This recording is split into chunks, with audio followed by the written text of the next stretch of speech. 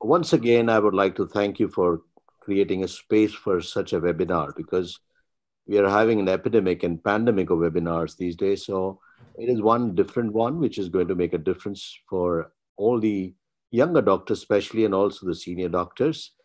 Whenever we talk about writing a paper, uh, one would generally say your mentors have been teaching you publish or perish. That sounds very negative. So I have changed it to publish and flourish. It's one way of living your life. And towards the end of my presentation, I would also like to share with you my ignorance on how do I make a presentation, because there's no one correct way of doing it.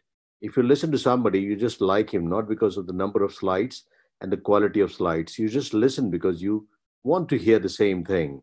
So often it is a story of what you wanted to read, you're reading, so you like it, and what you wanted to hear, you hear and you like it. So the entire concept of writing a paper, having conducted this 40 years old, now nearly about 70 workshops by now, including the Royal College workshops and also American College workshops, I realize it is very much a flexible, fluid way of learning about writing. And writing should be a passion, and all of us are good writers. We always, I mean, we have probably forgotten the era when we were writing letters to our parents, or parents were writing to us, or we were writing to our children, etc., etc. Because the letter writing has disappeared. We are into a WhatsApp age. So many things have changed. Therefore, it's not a bad idea to revisit the whole idea all over again. And I would therefore once again thank Dr. Bora and Dr. Das for organizing such a workshop and inviting me over to just share my ignorance on the topic. Well, this is a beautiful write-up by Francis Bacon, and I hope you would have a good time for the next hour. This is what we're looking at. Reading makes a full man, conference a ready man, and writing an exact man. So in the order, reading is a good habit. Conference, great habit, but writing is actually the ultimate litmus test for what you think, whether it is peer-reviewed, whether it's heard or learned. And on the same basis, I mentioned in the beginning, why should you write firstly? This is the first question that comes to your mind. And I'm going to address my talk on the same lines. Why, how, and then what, and what not. That is also very important. Publish or perish. Well, I've converted it to publish and flourish, and I wrote it in a couple of journals as editorial also. The easiest thing to do on earth is not write. This is William Goldman. You'll keep finding these quotes coming from authors. The easiest thing on the earth is not to write. Right. So, sorry. So,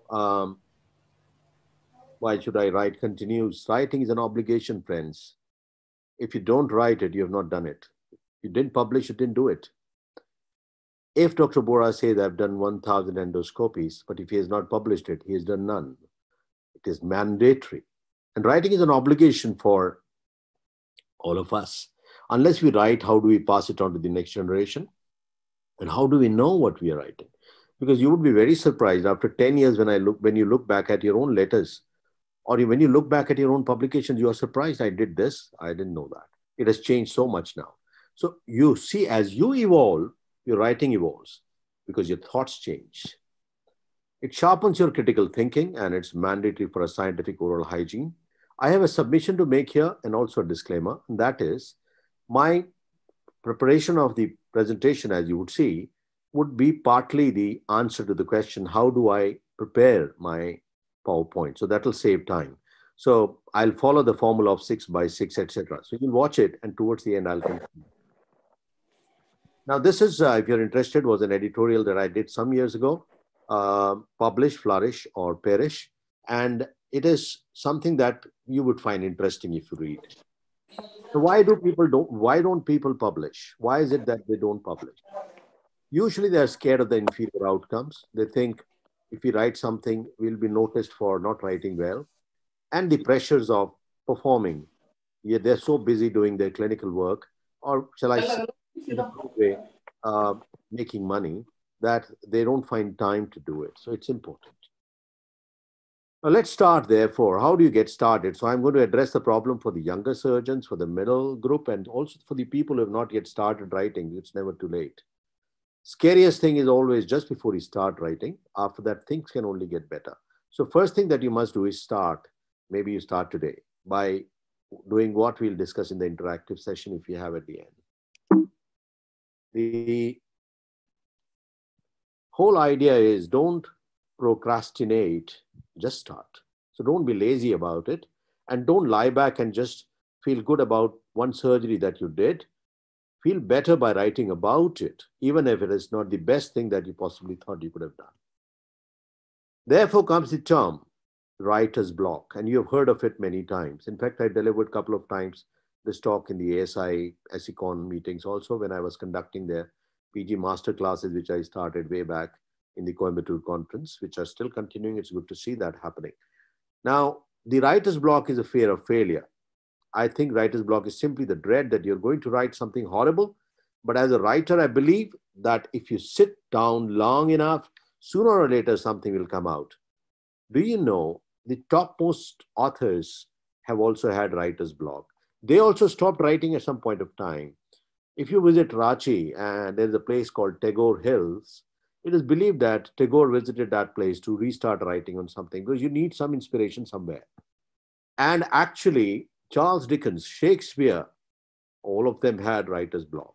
So there's nothing like a writer's block, and the fear of failure is intoxicating. So you have to get out of it, and I'll make an effort. Therefore, I'm glad I have an hour with you to try to take that fear out so that those who have not started or those who had started and have stopped, I will share with you. I was doing the interviews for a premier institution 4 days back, for 4 days for professors, for associate professors, etc.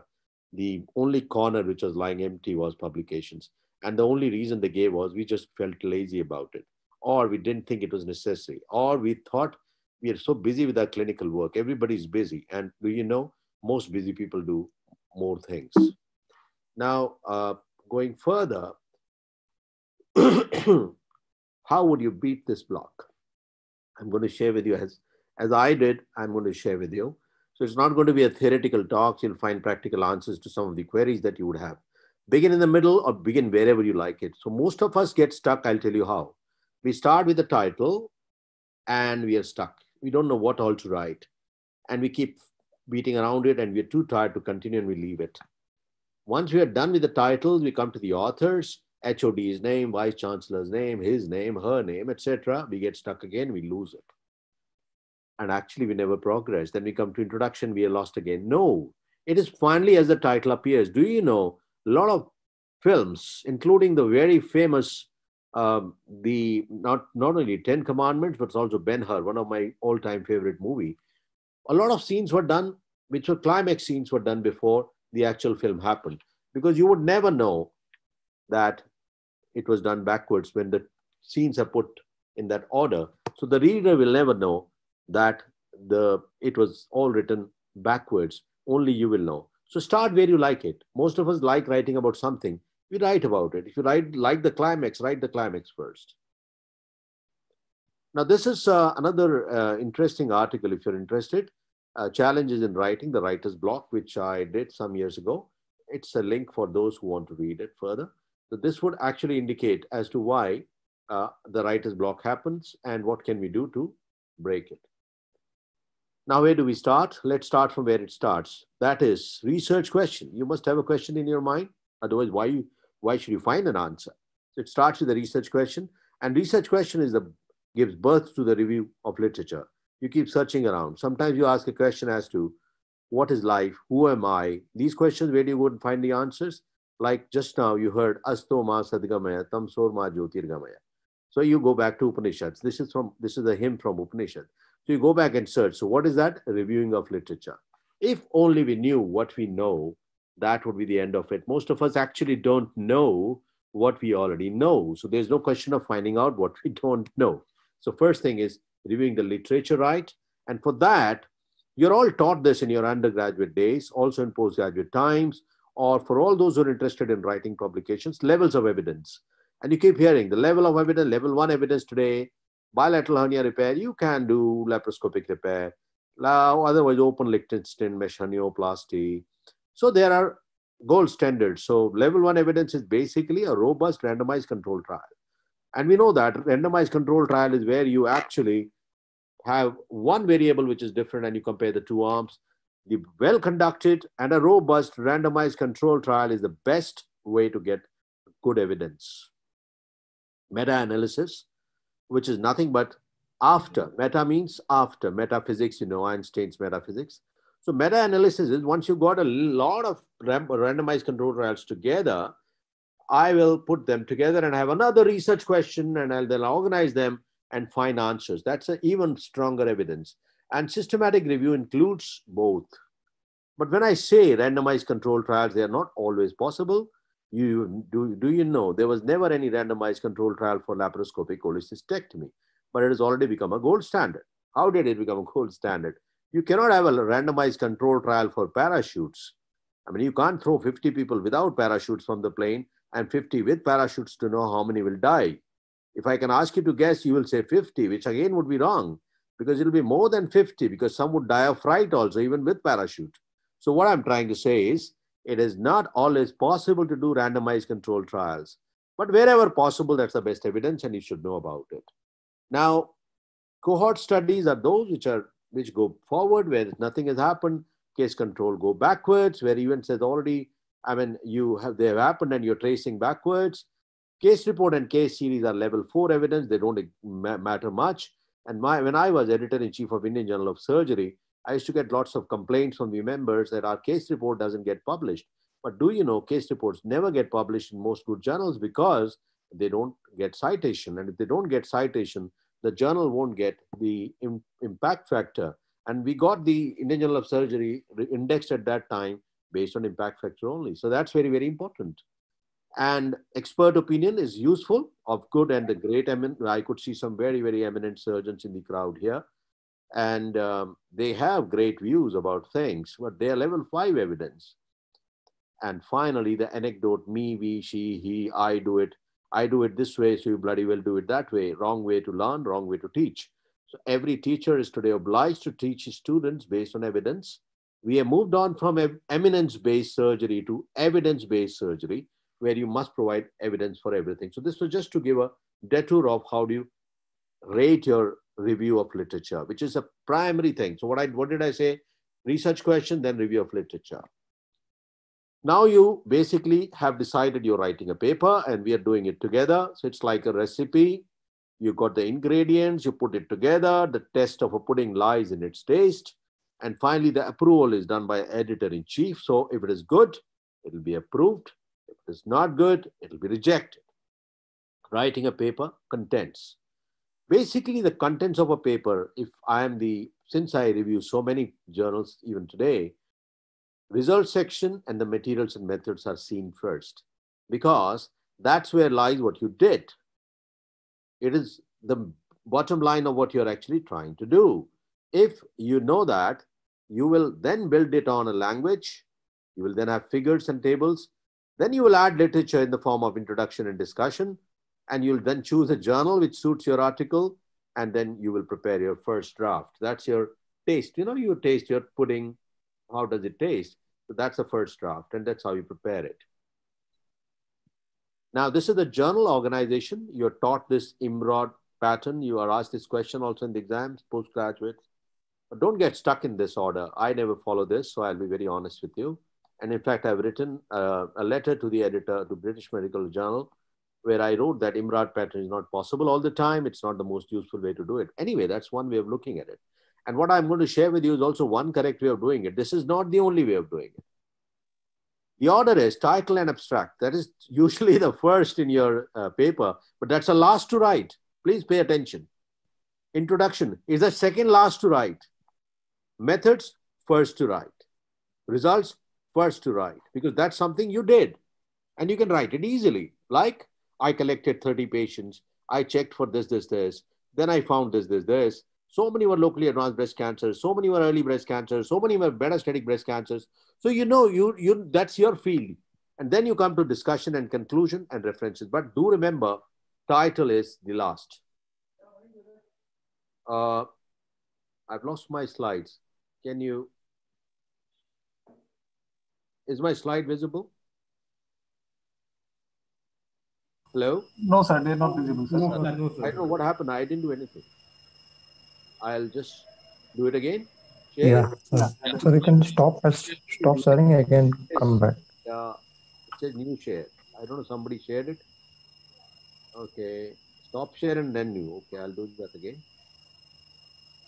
I'm sorry about that. In the presentation first, sir. Then click on share screen. What do I do? I stop sharing. I've done that. Now open your PPT first, sir. No. My PPT. What happened actually? I'll just take a while. Okay, my PPT is open now. Then you please click on share screen and select your PPT. Yeah, that I'll do. But anyway, now can you see my PPT? Yeah. It's coming back. So I'm sorry about that. Now this is then the way that you should be organizing it and moving it. And now, knowing your readership, you have already done your write up and now you're preparing your manuscript. You must know who you're writing for. If you send a surgical article to a gynae journal, unless it has got some gynecological relevance, it will be rejected. And also read the kind of articles that are already there. Must adopt to the style and level of writing, especially which is appropriate for that readership. If there is a paper on molecular genetics like P glycoprotein in breast cancer, I would like to send it to a cancer journal and that to a molecular sciences journal. The best way to do that, I'm giving you these tips also, is to read the instructions for authors thoroughly, but importantly, read some good papers from that journal. So you will understand as to what are they expected and what is expected of you. Now that you have decided, then comes the writing part of it. Basic grammar and writing is the author's responsibility, although these days you have the language experts who can guide you and help you, but that doesn't work. And remember, we all have our mother tongue, which is different from English. It's possible that it is English for some, but for a lot of people, and we think in that language, isn't it? So when we think in that language, whatever we want to write, we translate into English and write it. And remember, scientific English is a foreign language, even for native speakers. I used to assist a very eminent editor-in-chief of British Journal of Cancer and European Journal of Surgical Oncology. And one day he told me, Chins, you Indians write a very difficult English. He's a British. So I asked him, how is that possible? He said, because you probably in the colonial era learned to write the Victorian English, which is not read these days. So we are very used to writing a bureaucratic English, which is not what is really required. And to sound more technical, you use very difficult words. It's not necessary. No editor, having been editor-in-chief for 6 years for the Indian Journal of Surgery and for more than 8 years for the Surgical Oncology Journal, I don't see any reason to reject a paper simply because the English is not too good. It shouldn't be too bad. Like I used to reject all Chinese, Spanish, and the Portuguese, or also the Egyptian journals articles, which are very, very bad English. But by and large, you cannot be so bad. So it should be, no, that fear should go out of the mind. And do not please use word processors and spell checkers as standard writing tools, which you people are using these days. And I'm giving you a living example. I use this for protocol workshops, which I do in my institution and elsewhere. This is actual translation of Google writing. This is what Dr. Google did. When in Rome, do as the Romans. This is what was the English. And the Hindi translation is, Rome mein ho to Romeo ki tarah karo. That is not correct. So do not use the Google translation. It can really make a mess of it. Now you are ready and you've prepared it and you've got the first draft ready. And I call it here the PDS, the perfect draft syndrome. what it does is you write each time and you delete it each time. You say, oh, it's not good. Then you write and you read, you again delete it. Well, don't do it so frequently. Most people's first drafts are terrible. And don't be shocked at it. Your first paper is not going to fetch your Nobel Prize. So write what you can and enjoy what you write. Good writing is actually rewriting. Don't delete it, just improve it. What do? I would leave any write up on a desktop. Then I'll go for my walk or my game of tennis. And once I'm back from it, I look at it, I suddenly realize, oh, how could I write such a rubbish paragraph? I can improve it. It'll change. And after a few days, it'll get all right. Don't keep doing it forever because you'll never be able to publish it. The serious effort at editing, rewriting, and fine tuning is mandatory before you send it. Now, it is also advised that you show it to your mentor, who should be able to guide you better. Now I'm ready and I'm going to teach you about the algorithmic approach to first draft. When I say I teach you, please don't get me wrong. You all know it. I'm just going to just share what you already know, and that's what is necessary in any class. Create an outline. Don't just sleep over it. Have a web diagram. This is my outline. Keep the introduction as the second last thing. I have not thought about title as of. Don't think of title, and I'll give you examples at the end why. Begin with methods, which is the easiest part to write, followed by results section. Write the initial draft, whatever it is, good, bad, ugly. Don't bother. Write it. Write. Resist temptation to correct and edit and edit and edit. Don't do that. And don't bother about producing the best draft in the first attempt. Nobody has ever been able to do it. You won't also be able to do it, and you should not be ashamed of it.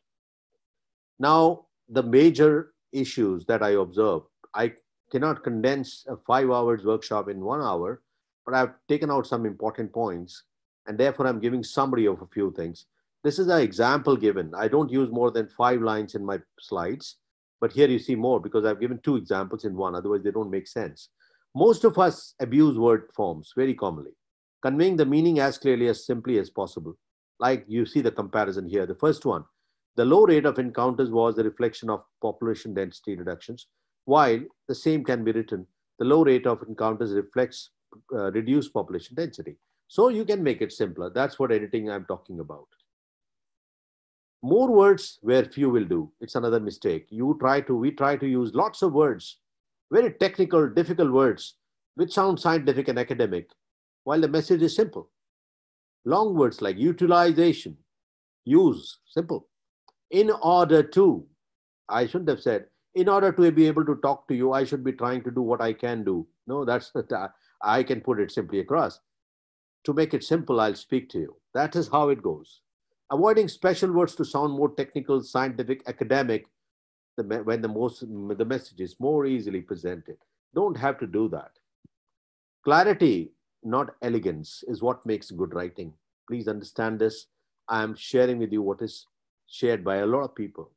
Clarity, just be clear on what you're saying. If you can say it simply, I observed 100 hernia patients following lichen tension premesh hernioplasty, and I observed that the recurrence rates is 2%. Finished.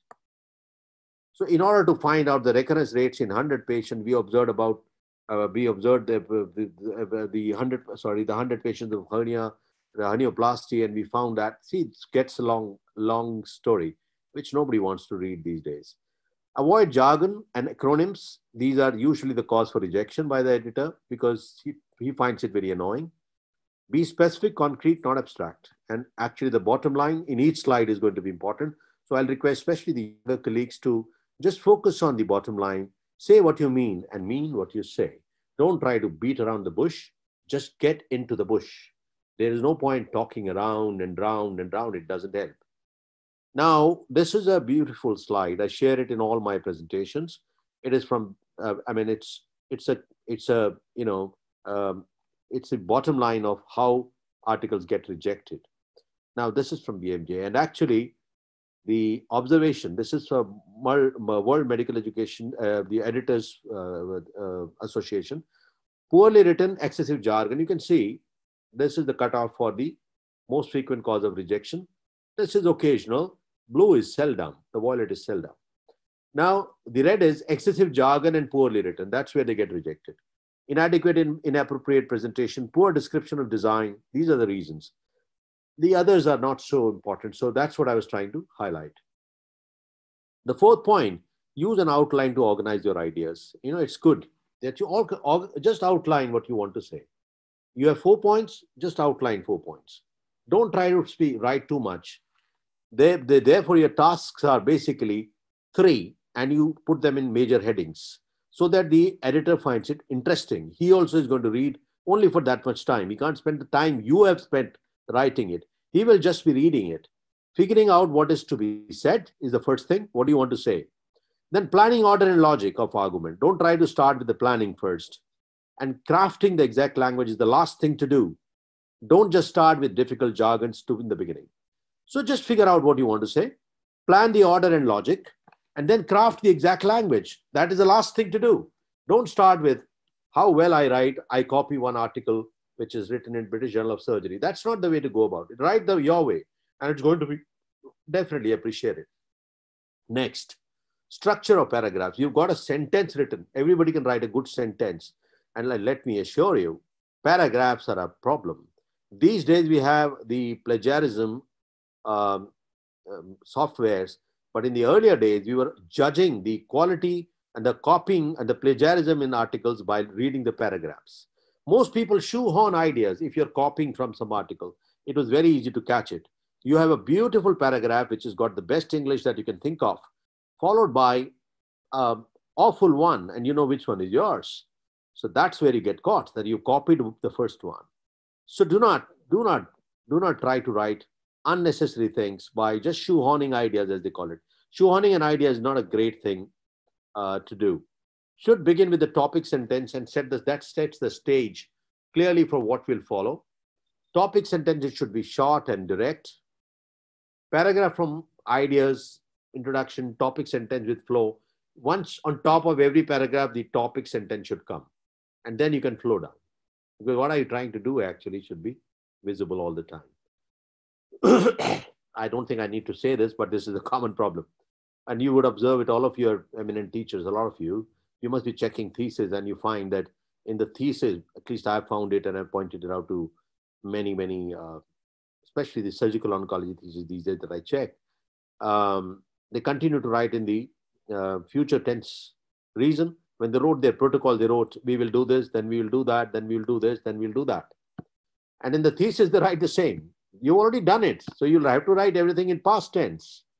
So the entire paper is written in past tense. There's nothing you're going to do now. You've already done it. But you'll be surprised. It's good about 15 to 20% of papers that we get for the journal.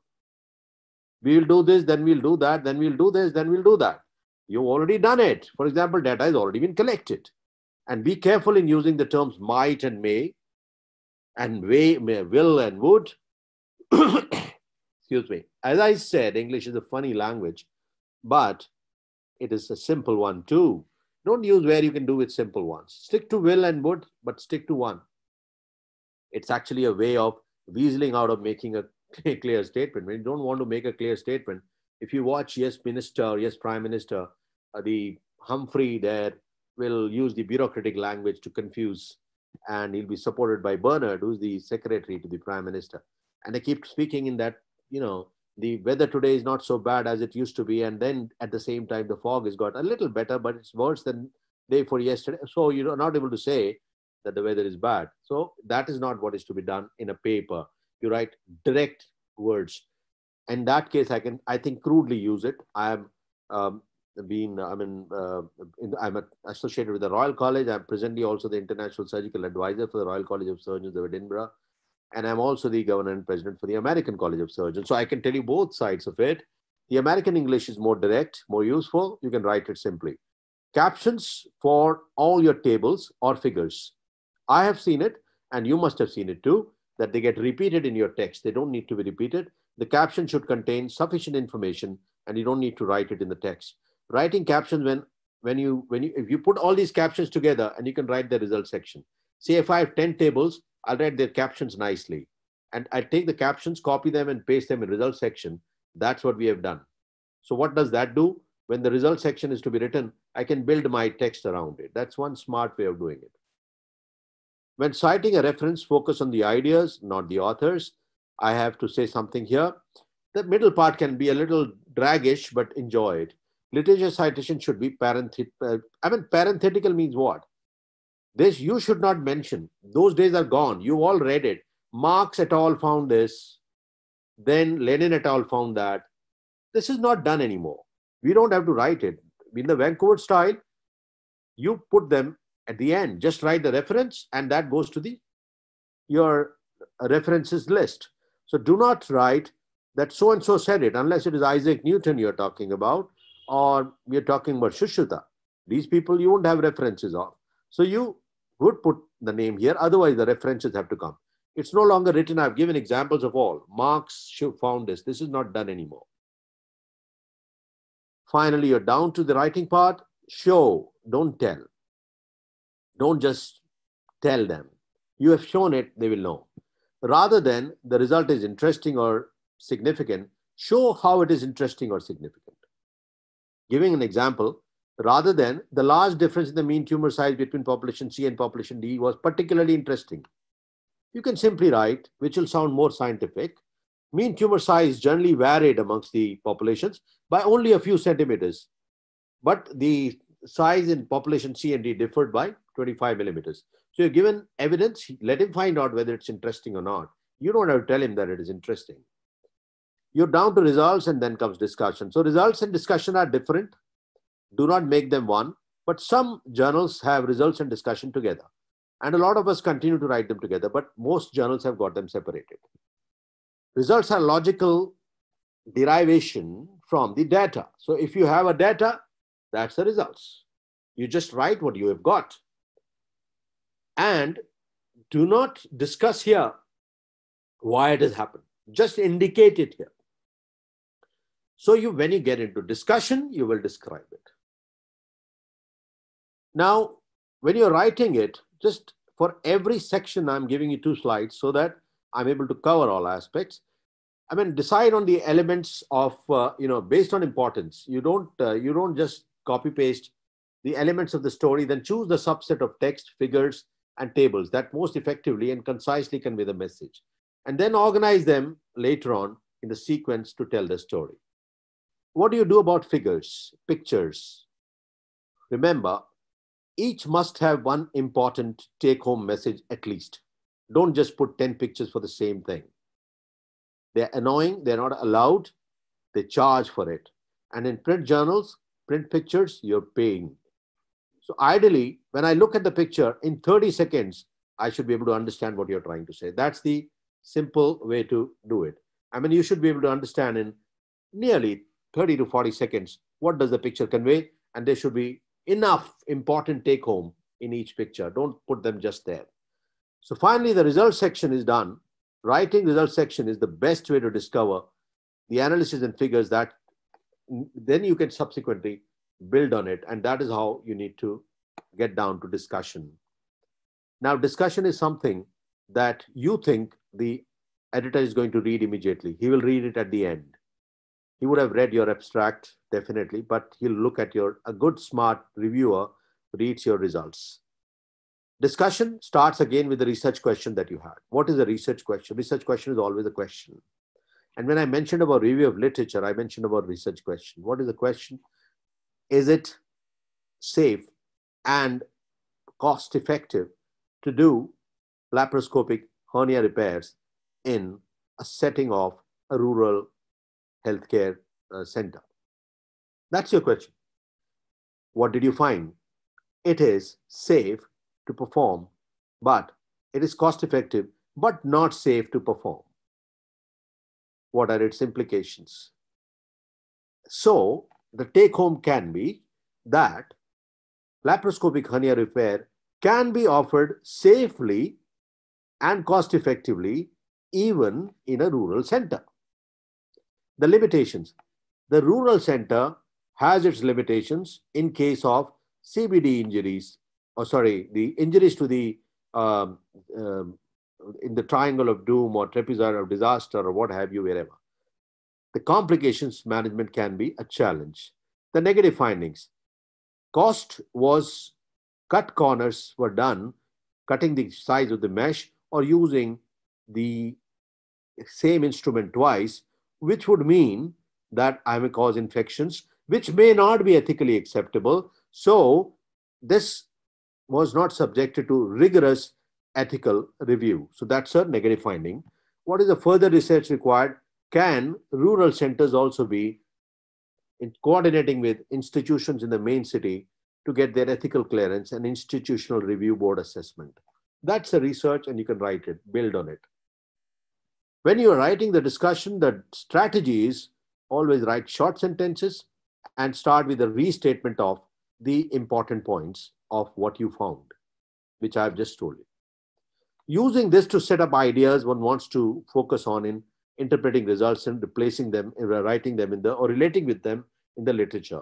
And then use subheadings, like in this case, if I'm doing, is breast conservation surgery feasible in a rural setup? Same question, that's a question. I went about doing that work and I found out the limitations. There is no frozen section facility available. Now the limitations. Now I've got all that background and now I'm putting it together. So use subheadings to describe it. Some journals may have a combined result and discussion, which I've already told you. Now at the end, the last paragraph should be, is the research question answered? Yes or no? If not answered, inferences from data that requires discussion, and comparing then the results with the existing literature, and then interpretation of your hypothesis. My hypothesis was it is feasible to answer that research question by performing a particular design of study. And I find at the end, yes, it worked. And my hypothesis was correct. The research question was correctly answered. The flip side, breast conservation surgery was not possible in the rural setup because we don't have early breast cancers there. We don't have the screening program running. We don't have the frozen section. We don't have the expertise. We don't have the facility for sentinel node biopsy. We don't have the facility for whatever. And then you can interpret. There's no shame in publishing a negative paper. Let me tell you, most journals want now negative findings also. It could not be done. Most of us teach our students, thesis should not have a negative result. I teach my students, if you get a negative finding, let's publish it. Because we found that it's not useful for Indian scenarios. So it is not useful. Screening, is it good for Indian patients? Screening mammography, it is not good. We know that. Because our average tumor size is more than 4 centimeters. We need it to be less than 2 centimeters for screening. So you can interpret your hypothesis. Finally, you conclude. I'm talking about the paper. State answer to the research question. Did we get an answer? State it. Recommendations, and numbered format is better. Don't write a paragraph. Conclusion should be in bulleted points. And then you can write answer to the research question. Did I get it? Yes or no? Recommendations. I didn't get it because my sample size was small. So it should be more sample size next time. And I did not apply the right formula to calculate sample size, which is there in all of our literature that we know. And then you can write based on conclusion, the recommendations. Do you know now I've come to introductions, abstract and conclusion. A lot of our friends start with this, which is a mistake. And I'll tell you why. Even I used to start with that. So how did it change? I'll tell you. Introduction is because it's difficult to now craft balance of journal context and specific focus, because once you finish your work, many things change. You realize I'm not finding the result that I was looking at, and the paper doesn't look interesting based on what I'm writing, because my findings are kept becoming more interesting. I'll share with you a couple of papers. There are many where I had to change my title towards the end to get it accepted and to be more readable. It may need substantial modification. And the hardest part to write is the introduction, because introduction is not a short discussion. A common mistake that people do. Introduction is introducing the disease, then your topic, then the whole idea that you're going for. And abstract is the second last thing that I would like to write, and therefore don't rush into it. The title is the last. Now I know what to write. Otherwise, you would think I should have started with the title like we always do. It's not true, because the title would change. And the title can change and become more catchy and more attractive once you find the results. We did a study on apoptotic markers in breast cancers, and I was going to publish. By that time, I had published good about 15 biomarkers in breast cancer and other cancers. And I realized sending another biomarker, which was apoptotic markers, BCL2 Bax ratio, I thought that the editor may find it a repetition. No, there's nothing great about it. So what? You found another biomarker. It has changed nothing. But in the same article, I found that toxicity was correlating with response assessment to neoadjuvant chemotherapy. So I created a new thing out of it, and I put toxicity as a predictor. I also put apoptotic markers there, but I changed the title to toxicity, and you would find the difference. It got published in one of the topmost impact factor journals because it was new and it made sense. Never have more than 15 words, which doesn't mean that you cannot have 16, but don't make it a long text. The title should have 3 parts covered, each title: purpose, scope, and the methods. They should be there in the title. Sometimes we deviate from it. Like, friends, always learn one correct way of doing anything. There are 100 ways to reach Rome as long as you reach there and you reach alive. There are 100 ways to skin a cat. We know that. So there is no one only way. Always is always wrong in science and never is never right. So what you've learned is right. I'm just sharing one. Now, you learn your driving from driving instructor, but you modify it to suit your personality. You drive with one hand, then with the left, some drive with right. Others do it with one leaning one side. Learn one correct way of doing it, then modify it. If you learn a modified technique, then you would not be able to modify it to suit your personality. This is that paper I was referring to. Is drug-induced toxicity a good predictor of response to neoadjuvant chemotherapy in patients with breast cancer?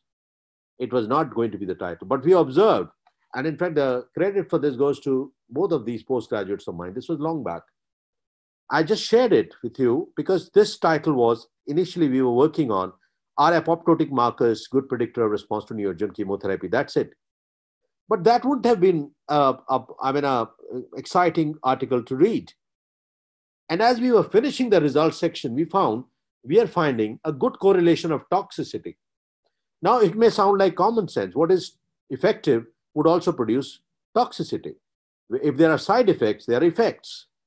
Chemotherapy acts on rapidly multiplying cells, these are cancer cells, so it'll also act on rapidly multiplying normal cells, bone marrow cells, hair follicles, GIT. So there's nothing new in it. There's no rocket science. But did anybody quantify it? No. So this we took as a poster to the SARC oncology meeting. And I told my postgraduate, if people laugh at your poster, don't worry. I'm sitting in my session, come and tell me the question they have.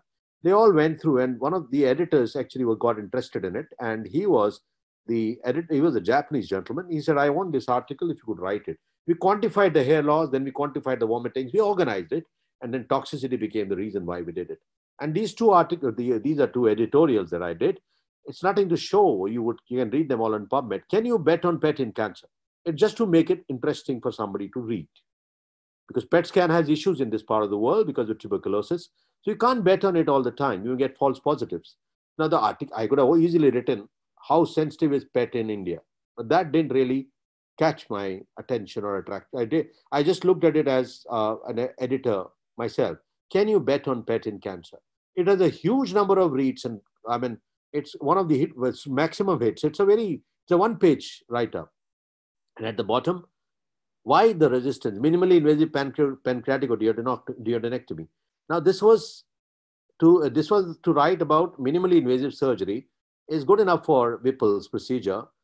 We are resisting from it, including yours truly, because we consider this a tiger's own country, and we are tiger surgeons. All of us think that way, and we don't want to do minimally invasive surgery. So the title came, Saving the Patient from the Tigers. So it has nothing to do with tigers that you know, but it will become interesting.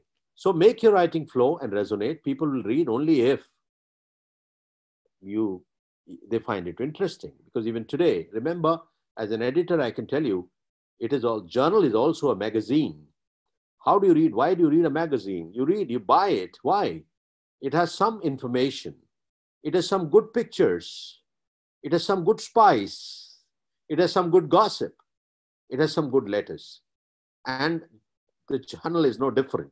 It's just scientific gossip, scientific spice, scientific material, and scientific pictures. Surgery in our case. So the papers written so that they flow and resonate can only happen if you're enjoying what you're doing. It'll happen over a period of time. And friends, Never worry about rejection. I must share with you my experience of my first paper. It was on tuberculosis of appendix. I was the resident. I walked up to my mentor, told me, it's a good paper. Why don't you write it? I wrote it and sent it to Indian Journal of Surgery. Those days, it was not online, so it had to go by a mule mail where you had to send 15 copies. It'll take days to reach, and then you won't hear from there at all, something that we changed as I took over. Actually, it'll take days for the report to come back. And then it came back with a very nasty statement, which said, what a rubbish. It makes no sense. It's so common. Why have you sent it? I was so dejected. I took it to my mentor and I said, I'm never going to write again. He said, no, you've done a mistake. Send it to the best journal that you can think of and get the best comments from there. Even if it is rejected, you'll get good feedback. And based on that, you can improve your article. I'll tell you what happened. I sent it to British Journal of Surgery, the same old Royal Air Mail. It went, and in 15 days, it came back with a Royal Mail. So it was a thick packet. I thought again rejected, so I didn't open it. And I kept it in my temple. I didn't see it for a while. I would avoid it because I was wondering what it would be. One day I opened it up with a lot of courage, and it showed not a bad case report. Please add these things, correct this, make a picture better, etc., etc. I was super elated. And Indian Journal of Surgery rejected, but British Journal of Surgery accepted. I was editor-in-chief of Indian Journal of Surgery for so long, and I can tell you, it can happen to the best of papers. I'm not saying mine was the best, but if that is what I spoke to all my reviewers. Please write back some comments, give them a feedback. Don't be nasty. Everything that they write is worth it. More likely to influence the reader and editors. Now, please use the word processors effectively. Always say what you write and back up your work religiously. Don't need exotic features, but you must know the basic computers. All of us have learned. The younger colleagues today are living in the era of information boom, which is a dangerous thing because the Dr. Google gives you information that you may get totally confused about. And you should have a good filter, which is what training is all about. And that's where we have a Gurukul group. We have nearly 5,000 plus students who attend it. We have PG master classes running every year. We do that. Now, Scope I did for 8 years. Now I do Gurukul Con rather. And it is the same logic. You must expose them to this early. Need not use the exotic features, learn basic options, and don't need to use statistical packages. They're very good and you can actually learn it. It's not tough. Lastly, please take the editorial comments seriously. The editor and the reviewers, they have invested their time to improve the quality of your own writing. So respect their investment. They don't get paid for it. It's an honorary job for all you know. I'm not talking about those airy-fairy journals where you pay for publication. That's not recommended also, and I won't recommend also. For promotions, people do that today, but that's sad. You should write and send it to good PubMed index journals. It'll be accepted someday. Don't lose your heart. But remember, rejection is a sales tax you pay for publication. Initially, out of 100 that I would write, 95 would get rejected. Only 5 would succeed. But now it's just the other way around. It has happened over a period of time. So take it as a sales tax, respect the investment and change it. Now, lastly, importantly, before I go to presentation preparation, which is very short, ethics in writing is very important. We are catching lots of cases, 4 cases in Indian Journal of Surgery, where we have to catch them for plagiarism. This is extremely, extremely, extremely important. And I'll request your attention for this for the sake of your students and also for you. It is derived from the word ethos, which means character. Ethics in writing is mandatory. The basic issues that you find are in red. FFP, it's not fresh frozen plasma, fabrication, falsification, and plagiarism. These are 3 things which are counted as data fraud, and you can be punished severely. Some authors have been banned for life. They cannot write. And you think it's easy? No. Nowadays, getting information has become very easy. Sending articles to journals has become easy. Electronics have helped. But do you know plagiarism is also, the catching plagiarism has also become easy because they also have a software now. I authenticate, and there's so many. Failure to publish is the reason. Duplicate publication, salami slicing, I'll touch them. Conflict of interest. The boss asks the postgraduate to publish, and then PG disappears. He publishes in another name. There are authorship issues. not complying with legal issues, not retracting a wrong paper. Once it has been labeled as wrong, retract it in time, because to accept your mistake can save you. We had to reject, we had to ban this gentleman who had published, I had published that article, then the complaint came. 3 years later, we have an ethical committee where we rejected it. There are a few interesting stories that you should know, which will make you understand. Darwin, after writing, getting his data on origin of species, did not publish it for nearly 20 years. Do you know that? Why? Nobody knows. It's a myth or a reality. I won't say 20 years. Maybe I'm wrong. Some years he did not. One was the fear of church, because church was very strong those days. So he did not want to tell that he's against church, because those days you could be banished.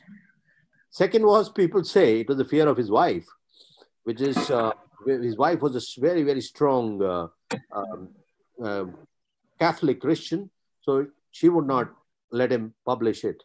But he delayed it, which is not correct. The delay is also considered some kind of ill conduct, because you're denying information to people. Information does not belong to you. Even if you discover something, it's called discover, and it's also called research. You are again finding it. It was already there. The world was here before we came. Do you know that? So there's nothing to find. It's already there. The Shakespeare's A Brief Discourse of Rebellion and Rebels, I'll recommend that everybody should read it.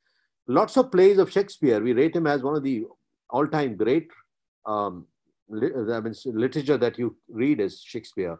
But a lot of his stories were out of one, some manuscripts which are found later on. And you'll find it interesting. This was the gentleman whose name was George North, who was working in the court of Queen Elizabeth, and ambassador to Sweden. And actually, it was his stories. He wrote Richard III, King Lear, which was copied. This is the book, if you're interested, where you can actually read a newly uncovered manuscript source for Shakespeare's plays. So it was not original plays of Shakespeare. So that's something important to find out. And the very important one, which you all are very familiar with, is the Watson-Crick model, for which they were given Nobel Prize. It is believed that it was her model. She was working closely with them. They were in the next desk, and basically Watson and Crick, they watched over the barrier about her work, and she went on a holiday before she could publish it. So they kind of stole it and published it. This is what you can read. This came in the Guardian. So she's the one who did the Watson-Crick thing, which is something to read. Now, therefore, there are strict guidelines now, and you cannot cheat.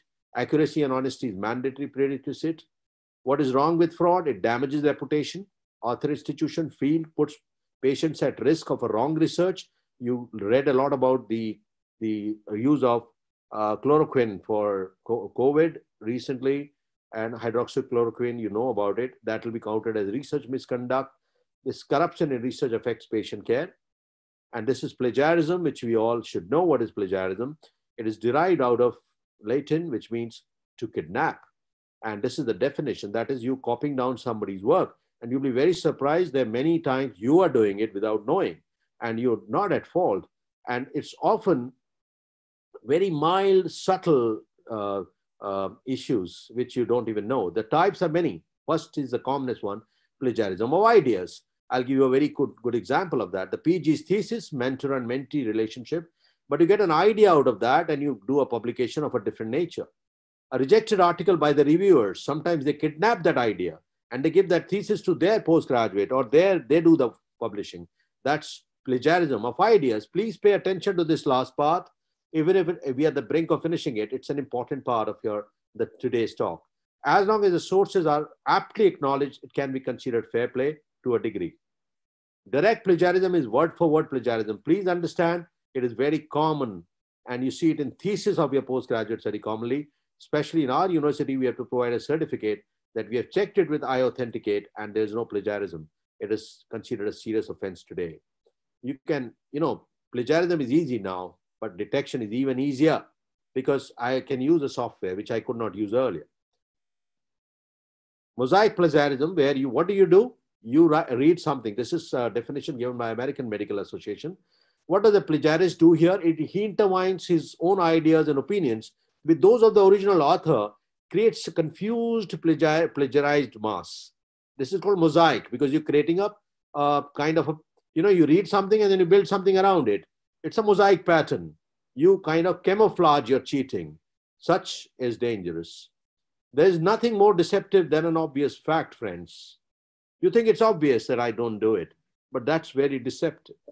It is something that you would have to see. Self-plagiarism, you would be surprised. I have to mention my reference also if I say I did this. Stealing one's own work. It's a controversial, whether it's a scientific misconduct or not, but it is considered plagiarism. It's called self-plagiarism. Reader expects to read original something, and you're violating such expectations by reproducing the same thing. What else does it do? It will create some kind of duplication. So it is not good. Disclose. And this is salami slicing, which you hear every day. What is it? You split your paper into 4 parts. I told you, I could have done toxicity separately, apoptotic markers separately, and the other responses separately. That's called salami slicing.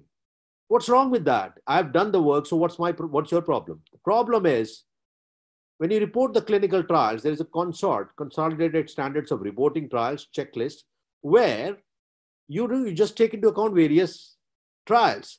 Your trial will get duplicated, which would mean we'll get a wrong result. And actually, this has been checked out of the PubMed. There are 957 results. People have actually split their own publication into various parts. And you can translate a Chinese article into English if you're a Chinese, or you read a French article and convert it into English. There's a guideline for that now. You cannot do it. How much overlap is permitted? You must know this. It will interest you. You're sending chapters to books. You're writing articles.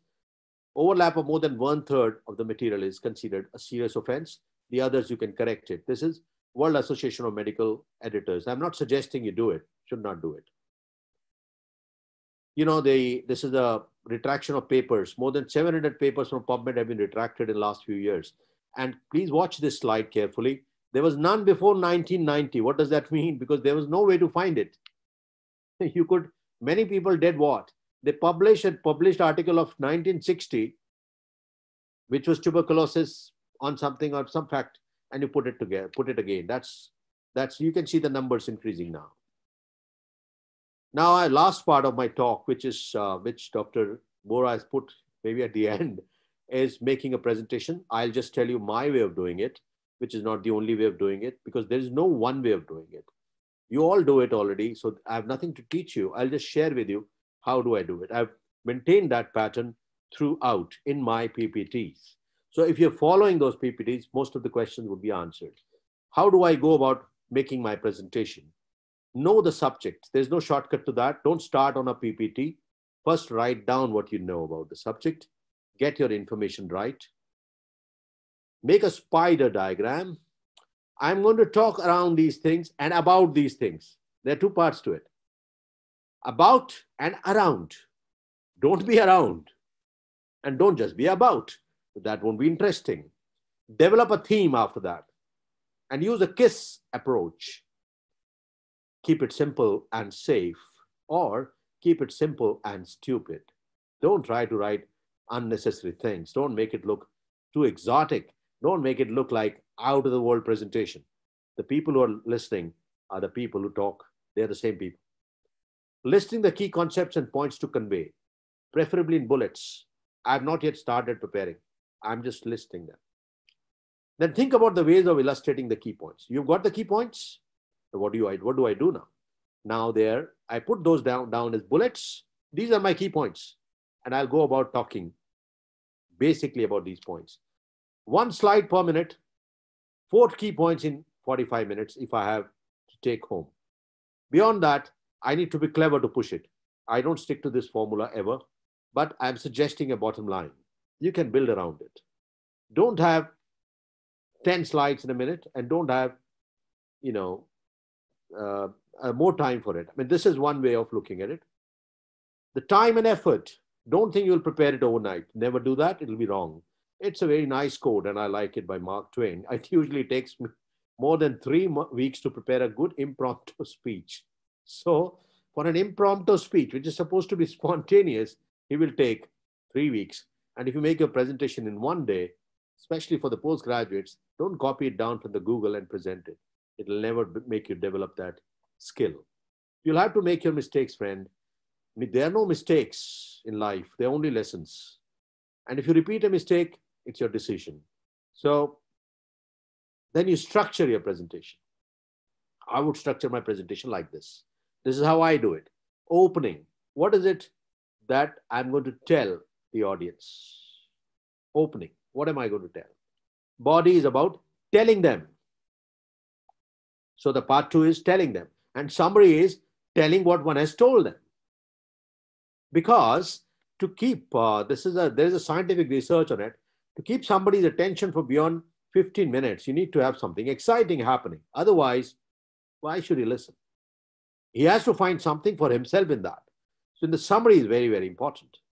Then there is a 10-20-30 rule, which is very, very useful for making a presentation. I don't stick to it firmly, but it's a yardstick. 10 slides for a 20-minute presentation. No font should be smaller than 30 points. Never. Don't make a small font. All fonts you saw in my presentation, even if the number of slides would increase, I will do them in the same time. Reason is font size should be large, it's visible. The other rule is 1-6-6 rule. People like it, so I put it that way. Only one idea per slide. Don't put two. At most, use 6 bullet points and maximum 6 words per bullet point. So 1-6-6, 10-20-30. Now, when you have decided you have got a PPT ready, then some smarter people use those special effects. And with MacBook today, you have so many. The words flying on from northeast to southeast, then the one coming up from south to north, then the one coming from west to east. It's totally nuisance. It doesn't really make any sense to anybody. People who have come to listen to what you're saying, they don't want to read it all. Otherwise, they can read it at home. Actually, serving the dish is the ultimate part of the whole story. The recipe is ready. The pudding is ready. Now, do not bring it in style to the extent that the eating is gone. Can get boring and can be a nuisance. Can distract audience into reading what you've written on the wall. They should be listening to you. That's the idea of presentation. It should not be that they read it, because they can always read it in the book. Advantages. Sometimes there's some special effects. Sometimes, very, very few. I don't use them ever. But some people use to a good effect. They bring in an arrow to effectively cover it. And it can actually be used sparingly. Slide designs. I like to use white and black versus a little bit of color, but not colorful. Because there's no point making a scientific presentation with a whole lot of owls and birds flying around. It doesn't make any sense. You're simply trying to confuse the audience. That is, you don't want him to read. You want him to hear something else. Medical presentations and the YouTube talks about presentation. I'm especially warning you. If when you watch the YouTube talks, most of them are for the management trainees or people who are into business. They need it.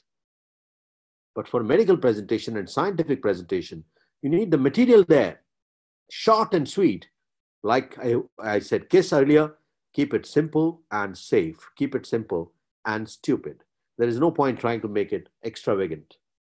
Finally, friends, as I come to the close, there is no one way of doing it. When I said this, these are available. When I said this, these are available. When I said this, these are available. This is where it makes all the difference. It's a beautiful quote.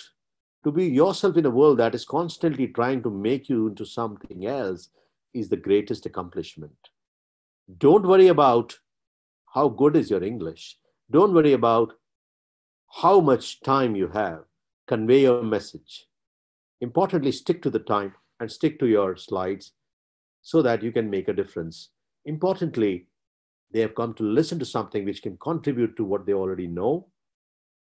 As I said in the beginning, most of us know it. It's just that you need to reinforce what they don't know. It's never too late to learn. And importantly, enjoy your presentation. And don't be in a denial. Don't think you are already done. I have done it. I have been a professor for 40 years. So how does it matter? You could be there for 90 years. You could be doing the same silly mistakes. Or you could be just beginning. And you will, every stage, till the time you're living, you are learning. And as long as you're learning, you're living. Now, this is of course, George Bush. I don't care what you think George said. My paper is dynamic and stimulating. So to summarize, ladies and gentlemen, I just talked to you about how I look at it. You can look at it differently. These are just the guidelines. They are the roadmap. The journey is yours. Most importantly, do what you enjoy doing. If you don't enjoy it, you can't do it for too long. And I'm sure you will enjoy writing and start writing. As I conclude, I will request you to start writing from letter to editor if you've not written ever. That's the easiest way to start. Most of my postgraduates do that. I teach them. Write a letter in response to any article. It's the easiest thing to do. Once you write it, it's wonderful to see your writing on the wall. Publish and flourish. Thank you very much, Assam chapter, and thank you all very much for listening so patiently. Thank you. Thank you very much. Wow, what a talk. Professor Chintamani, Dr. Ganguly here. Wonderful to hear you. Thank you so much, Doctor. Very nice. Thank you so much. Really enjoyed. Thank you. Thank you, Dr. Chintamani. If there are any questions, It gives me spellbound. So I request the participants to take part in the discussion. If you have got any query or you have got any comment, you can ask to Dr. Chintamani. please ask. Thank you. Thank you, Dr. Chintamani. This is one of the best, presentation that I heard on how to present as well as how to write a paper. So my question is about references. So you have not said about references. So some people ask me whether it is, it is to be used, particularly those papers who are accepted but not published, whether that reference can be used or not in an article. What is your opinion? I request Dr. Deepak to introduce yourself. Oh yeah, I'm Dr. Deepak Kumar Sharma, Professor of Surgery as well as HOD of Emergency Medicine. So I was editor of JASA, Journal of Association of Surgeons of Hospital, for 3 years. Pleasure. So that question came to me actually, and we solved it. But what is your opinion? I mean, that's a wonderful question. And actually, thank you very much for your very kind words. Well, the answer is, what is not published, its reference can you use for a new article? The answer is obviously no. But you can always give a reference to what is close to it. So the answer to the question is no. And I'm sure you also did not allow that. Because actually the trouble today is which references are valid. PubMed, Google Scholar, or the PubMed Central. There's a lot of confusion about that. So my answer to that question and what I would follow is, as an editor-in-chief, PubMed and PubMed Central only. Otherwise, we open up a Pandora box. There'll be so many articles which have been rejected. We can't use their references. Actually, we told them that if it has been already accepted by the journal, and if he has the authentic paper that it has been published, he'll have to show us. At the same time, he must get a permission, written permission from that particular person that it has been accepted, and he should also give a, writing. I'm sorry, I got your question now. So it has been accepted, it's not been rejected. Not rejected. Accepted but not published. Yes, absolutely. You are absolutely bang on. Yeah. This is the World Association of Medical Editors guideline that you will take permission from the editor-in-chief and also from the author, both of that journal, and you can use that reference. Sorry, I got your question now. Thank you so much. There are a few more questions coming up. How many references are needed for original scientific article or a review article? Because there are differences amongst the journals. Some people say it is 30, some people say 50. So is there any guidelines so that we can implement it in a uniform manner? But Sharma, it's again a very good question for the sake of postgraduates, especially. whenever we are in doubt, BMJ guidelines are the best. And BMJ guidelines say it can go up to 50. And I think 50 are more than you need. And usually in 50, you can always put cross references, only about 10 or 15. Others can be straight references. And in Indian Journal of Surgery, we allow up to 40, which can be 50. It's flexible. But to have more than 50 is like having too many. Except, I'm giving you a reason for that, meta-analysis, and where we have no choice, where the author's numbers are also will be more than 25, maybe 30. There you may have more references. But otherwise, in a classical review article, which you rightly mentioned, we would not allow more than 50. So there is one more question coming up in references. That is, suppose in many references, in the abbreviation of those journals, and some, journals, we do not want abbreviation because we do not know the name of those journals. So we told them you better follow PubMed. If it is in a PubMed, so you give the short journal. If it is not in the PubMed, you give the full name of the journal. Is it correct? Brilliant. Actually, what I would suggest to them further is there is always a e-format of the text, full text. When they have full text clicked, every full text is now, it is mandatory for them, even open access, to mention the citation which should be used for cross-referencing. So it is available. It's just that they pick it up from the PubMed, and some journals, you're right, don't allow those abbreviations. But there is a recommended abbreviation which is available. When it's a PubMed journal, then there's no problem. Otherwise, it can be an issue. So now there is one more question coming up about references. That is your DOI. Whether is it mandatory to? It is not required. No? Not required everyone. No? It is not required because it has nothing to do with when you're. You know what it's about. It's not about the term has come into use because of the open access and open access. So it is not necessary. You don't have to mention. Excuse me, sir. Yes, please. Dr. Yes. Kundan from Delhi. Yes, Dr. Kundan. Sir, how do we decide in which journal we should send our publication, and what does impact factor really denotes? Okay, thank you. The question is, how do you decide which journal to write to? Which I think I covered that in the initial part of my presentation. You should first of all find out what's your article about. Suppose I'll give you an example. My article is about fissure in ano. Now I can publish it in a journal surgery journal, colorectal journal. I can mention it. I can publish it in, some journals which are medicine and surgery journals. Then some journals which are postgraduate medical journals. So there are places where you can search. That's number one. Number two, as I mentioned in my talk, it's good to read the journal. Read the latest TOC, which is table of contents, and find out what kind of articles are there, and read one of those articles to see what is it that they prefer to, find in their journal. So that's one way of doing it. When you come to impact factor is calculated roughly based on how many times an article gets cited in other journals and what is their impact factor to. Suppose my article gets referenced in, we get those these days with the internet boom, you immediately get information that your so-and-so article has been referenced in so-and-so journal. And these days, all of you get that idea. Now, based on how frequently a journal's articles get cross-referenced in other journals, it gets an impact factor. Impact factor of good journals like British Journal of Surgery, in fact, New England Journal of Medicine is very high. And some physics journals, there is a journal, Nature, they are very high, 15, 14. So this is basically indicating that how frequently the articles from that journal get cross-referenced, which actually shows the quality.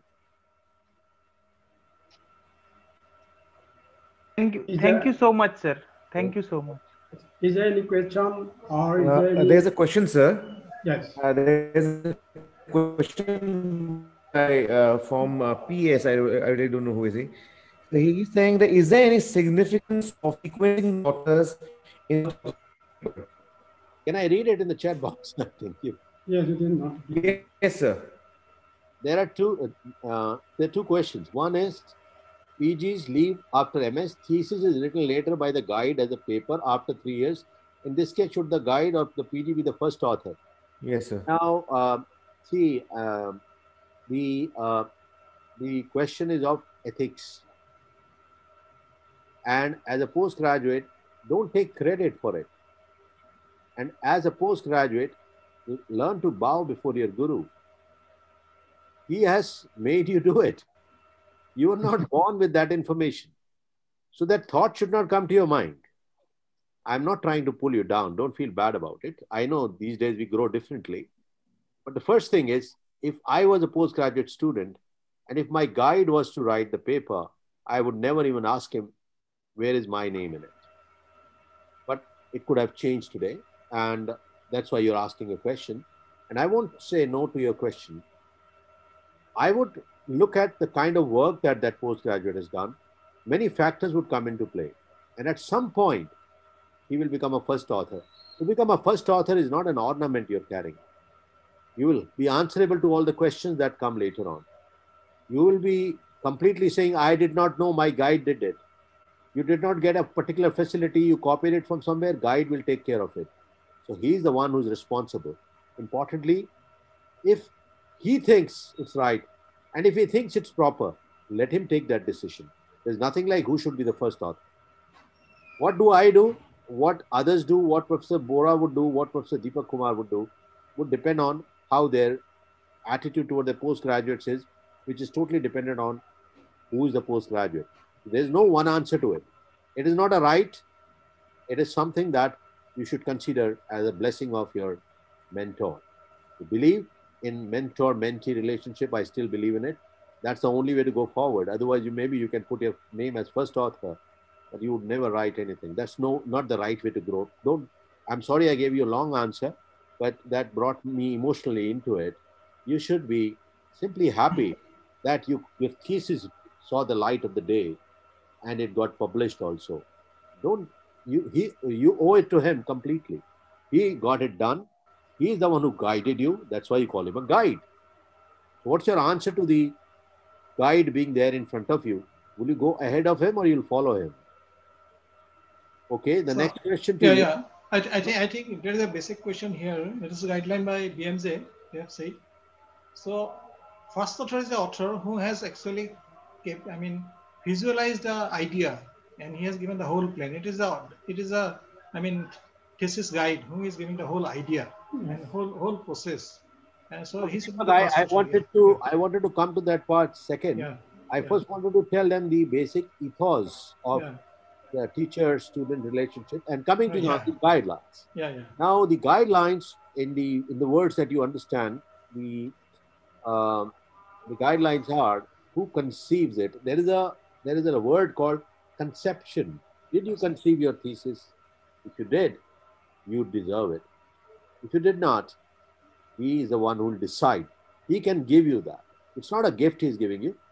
It is his blessing. Remember it that way. It will help you in future. The second guideline is 80 to 90% of the work should be done by the first author, which you can never do alone. It is not possible. You're just beginning to learn. So don't take it as an offense. Both of us, all your teachers are trying to say, there's nothing like who should be the first author. You can be the first author. Many of my postgraduates are first authors of the work they've done, but not many or not all of them. So that's about the answer to that question. There's one question. If you could read, Dr. Sir, yeah. Yes, sir. Dr. Chintamani, I'm Dr. Das. Yes, sir. I have got a few queries. Number one, in the beginning of the talk, you said about the randomized study in surgery, but it is so difficult to conduct a randomized study in surgical practice. So what is your opinion? Number two, the same study, like regarding the plagiarism, if the same topic is, you do a study in UP and the similar study if you do in Assam, will you call it plagiarism? Brilliant questions. Thank you. The first part I covered partly, and thank you for asking that question. Randomized controlled trials. Do you know most of the Nobel Prizes have not gone to randomized control trials. Nobody could have done a randomized control trial for many things that happen to us because it's not possible all the time. You cannot do what we call it the parachute trial. I gave that example. You drop 50 people with parachutes and 50 without parachutes just to find it out whether parachute functions. That's unethical. So, laparoscopic cholecystectomy, we don't have a randomized control trial because even if you start it, it will be unethical to practice because we already know there are advantages of randomized laparoscopic cholecystectomy. So, it is not only the fact that it is not feasible all the time, it's not advised all the time. But when you talk about the levels of evidence, you take a reference from only randomized control trials because you have to find the significance of what you've done. When you put it down to statistics, and you know there's a quote by Mark Twain, there are four types of lies: white lie, black lie, bloody lie, and statistics. So he said it because statistics can change anything look better or worse. There is a problem with statistics, but you still need the right significance, the right answer at the end of it. I'm giving you an example. When randomized control trial is done, at least you are neutralizing all those confounding variables and you're keeping only one variable, which is very hard to keep.